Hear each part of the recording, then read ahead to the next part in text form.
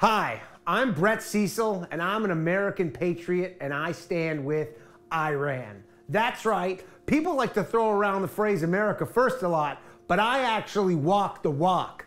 I'm against the United States funding any wars abroad, which is why, as an American patriot, I now find myself supporting Iran for the first time ever. Pretty weird, I know. I was critical about the war in Ukraine and America's funding of that, and then again when the Zio-Nazis in Israel invaded Gaza after October 7th using American weapons.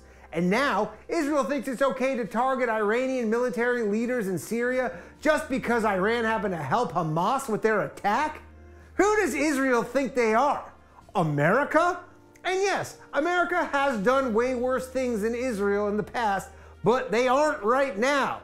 At least depending on who you ask. That's why I support Iran, and you should too if you really love America and, more importantly, hate Israel. And sure, you'll have to look past all the death to America chants you hear from Iranian politicians and supporters. You might even hear some coming from people on American soil. No worries though, these people are our allies and friends. And those are merely figurative death to America chants anyways. If they weren't, it would be pretty silly of me to be supporting Iran just because I hate Israel so much. But boy, do I really hate Israel and therefore love Iran.